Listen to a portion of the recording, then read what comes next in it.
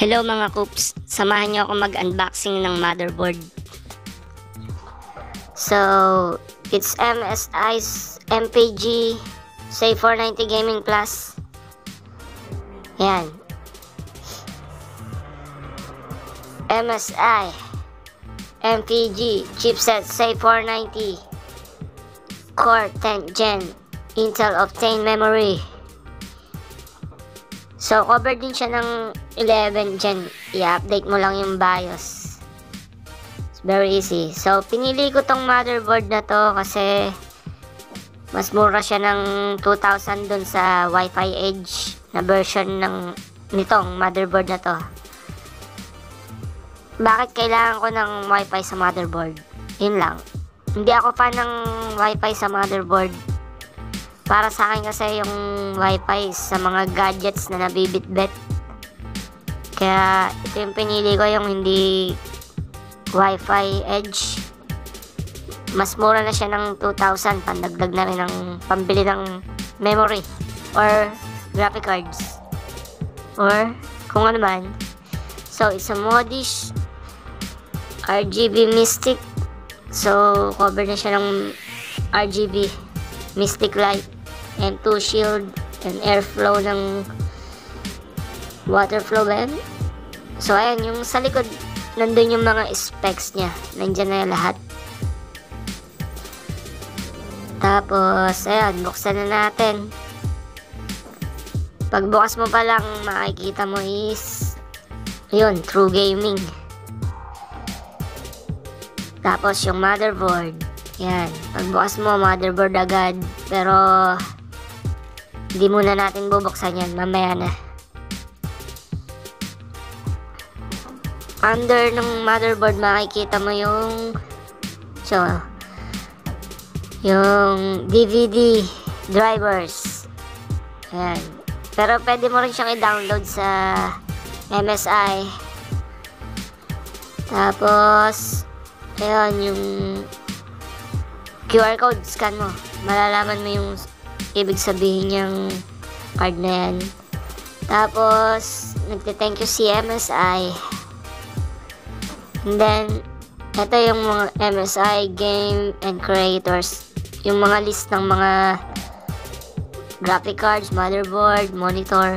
Ito graphic card series. So bibiling kong graphic card is secret, kung saan yung kaya ng budget.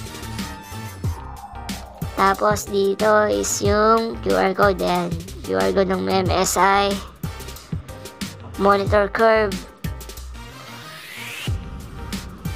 Tapos ayan yung casing, walang power supply, no? Tapos yung logo niya, ayan, yung logo yata na to gawa sa aluminum. Ang lupet, diba? Stig. Tapos ito yung user guide. Dito sinasabi yung mount na kailangan mong ikabit para sa motherboard. Ayan. Okay, stand of notification.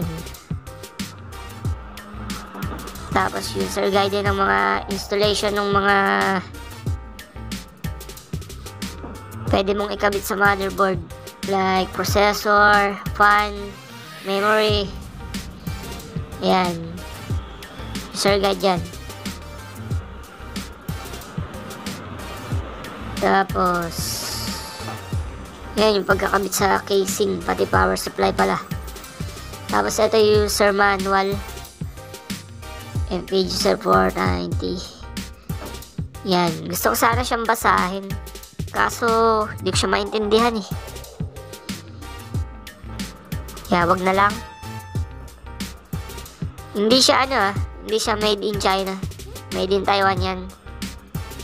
Tapos may kasama siyang dalawang SATA cable.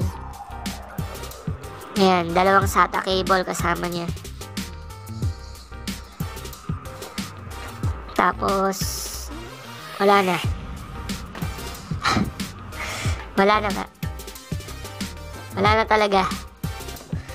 Tara, open na natin yung motherboard. Let's take a look for the motherboard. Yun, ang lupit. Hindi pa natin nakikita. Malupit na. Yan. Suabe. Damn. Pinili ko black kasi ayoko ng white kasi yung mystic light niya gagawin kong red para MSI na MSI ang datingan. Yan.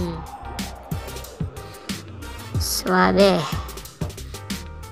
Ito yung likod niya. So, hindi siya AMD crossfire lang siya ng AMD. Yan. So, it's a 1200 motherboard.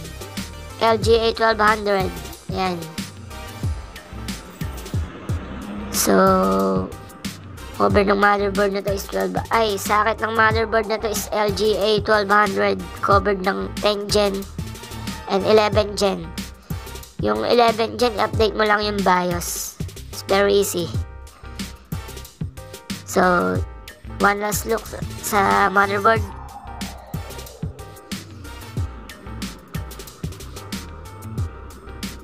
Yun. Gaming Plus. So, thank you for watching.